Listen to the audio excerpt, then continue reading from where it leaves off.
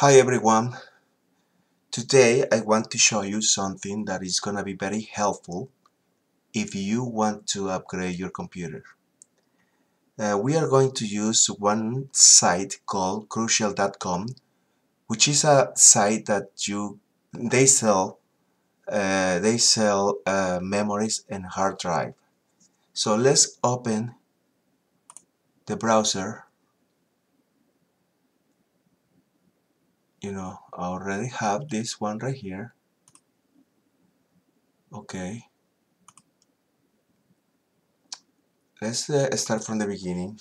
But crucial.com.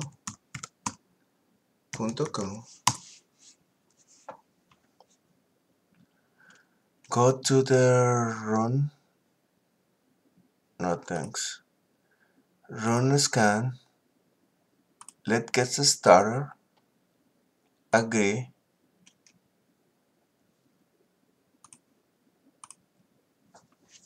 And open the file that is gonna be downloaded.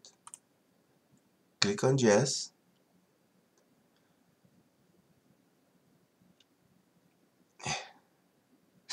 And just wait for this application to scan your computer.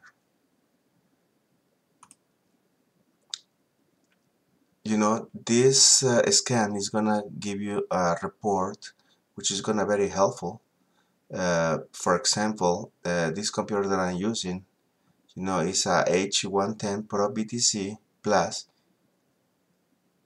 Okay, it's gonna give you this, increases the score of your H110 Pro BTC. It's suggested, that I can use a Crucial MX. This is what I'm using right now, a Crucial MX 500 SSD. You see the features, and one of the how information of the hard drive.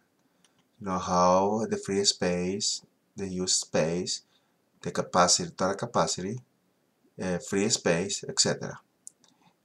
Also, the scan is gonna give you, how many slots your motherboard has, how many memory you have installed in there. In this case, I have just one slot used by 16 gigabyte.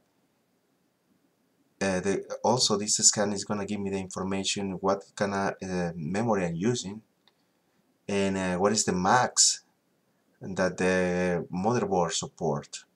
What is the max of memory that the motherboard support? In this case, 32 gigabyte. It's gonna give you all this, about your PC. It's gonna give you the storage, what kind of, the part numbers, like, and so on. System notes, what processor you are using. About this scan, share scan ID. You can go advice, updates, advice. I'm sorry.